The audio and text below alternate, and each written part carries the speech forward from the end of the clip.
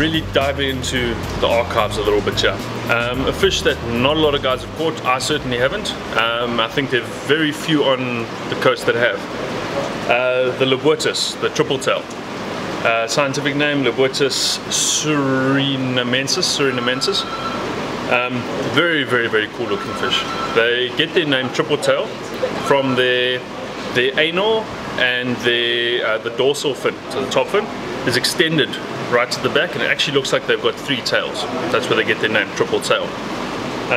Prehistoric looking fish, very darky brown sort of color to them, very big strong scales. They actually look like they've been chiseled out of rock. They are very dark but strong looking fish. Their mouths are quite small for their size. They have very small eyes as well for their size. The very interesting thing is the juveniles actually look like mangrove leaves. So when they're babies, we're talking little guys like this, they're living in the estuaries and they actually drift around. They don't move themselves a lot. They've got a very small tail for when they are small.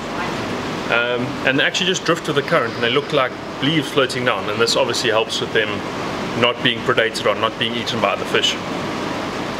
Now, they are relatives of the rock cod. They're in the same family, the Serranidae, and you're really going to find them in the shallow coastal waters.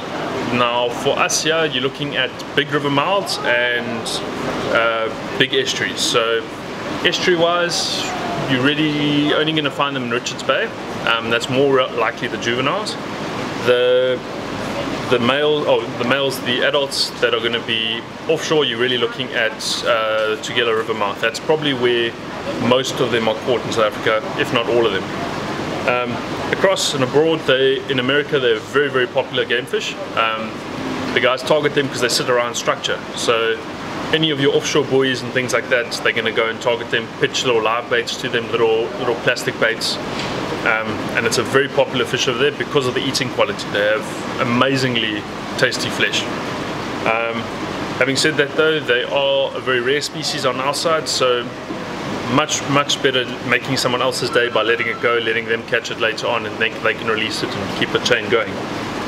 They are a sluggish species. They're not big cruisers. They're not going to fly around and try and hunt down prey. With their body structure and everything, he's going to sit nice and still near some structure of some sort, and when prey comes past, he's going to pounce on it. So quick burst of speed, grab the prey, and then go back to his home. They spawn in summer, so that's really when you're going to be catching more of them. This might be due to the water coming out our estuaries, maybe making it a little bit more turbid, but darker, so they're not as easily seen. That's just the theory. But it might be that triggers them to start breeding. Where we find them, as we mentioned, along the coast. If you actually want to target them, Tugela River mouth is really the only place I could recommend. But they are found from East London north. So yeah, really more of a north coast species though. They are strong fighters for their size. That big tail and the caudal, anal and dorsal fins really help them to be able to pull against you like that. They do get quite big. Maximum recorded size is just over 1 meter and recorded weight is on 20 kilos, so it's not a small fish. Most of the time you're going to get them around about that 5 kilo mark though. In terms of what they're going to eat, they eat most baits. They're actually quite scavenger in nature. They prawns, fish. The locals in Tugela actually get them on intestines from chickens, so it gives them their nickname chicken guts. Not the locals, the fish. And if you wanted to specifically target them, virtually impossible, but you're going to have to just go to Tugela and just try. Put out a little live baits, put out other smaller baits and just hope for it.